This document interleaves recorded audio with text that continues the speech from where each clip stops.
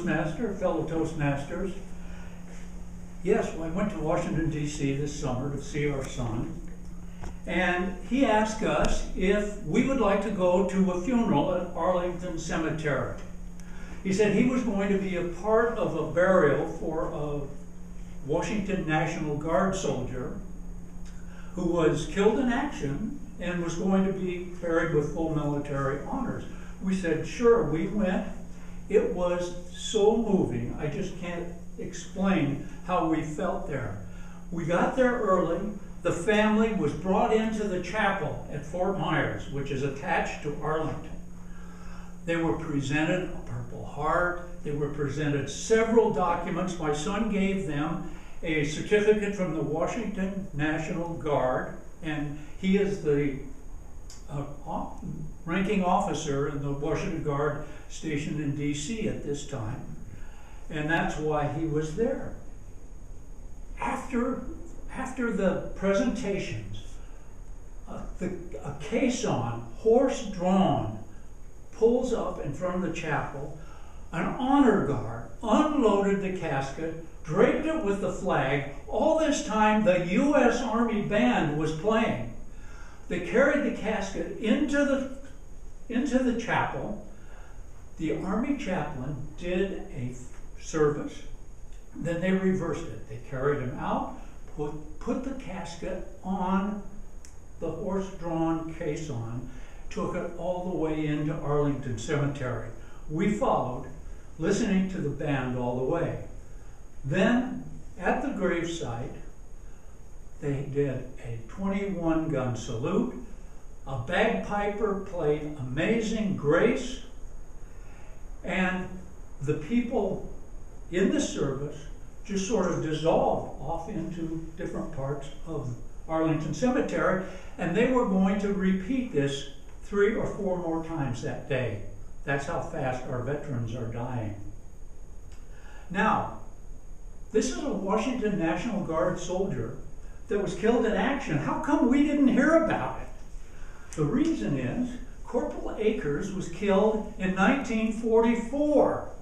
He was in Hürtgen, Germany, the Battle of Hürtgen Forest. He landed with the 803rd Tank Destroyer Battalion of the Washington National Guard. 7 days after D-Day, they joined the push to push the Germans out of the Low Countries and France. The Germans fought back at Hürtgen Forest, and his tank destroyer, which is nothing but a tank with a great big gun, used obviously for other tanks, it was hit by enemy fire. 3 of the 5 crew members got out. Corporal Akers and Sergeant Melvin Anderson did not. They were burned beyond recognition. They didn't know who was who. So this is what the Army did back in World War II. They took unknown soldiers and buried them in a field in France, in a cemetery rather. They laid there for 75 years, 3/4 of a century, but they were not forgotten. The military has a mantra that says no soldier left behind, and this is important to soldiers and airmen and sailors, that they know that at least their remains will be returned to their family. So for 3/4 of a century, they lay there. Finally, DNA technology enabled them to identify some of these people. When it came Corporal Akers' turn, they were able to find a niece, his only living relative actually, who provided enough DNA that they could positively identify him.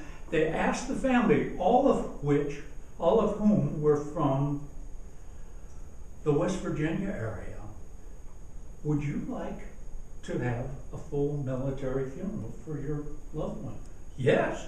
And they came, and they were so impressed with what was done for their long past ancestor. It was amazing. It was one of the most moving experiences I could imagine. And if you want to see a further example of how seriously the military takes this, see the movie Taking Chance with Kevin Bacon. He is a Marine who is charged with taking a Marine named Chance back to his home in Idaho. Madam Toastmaster.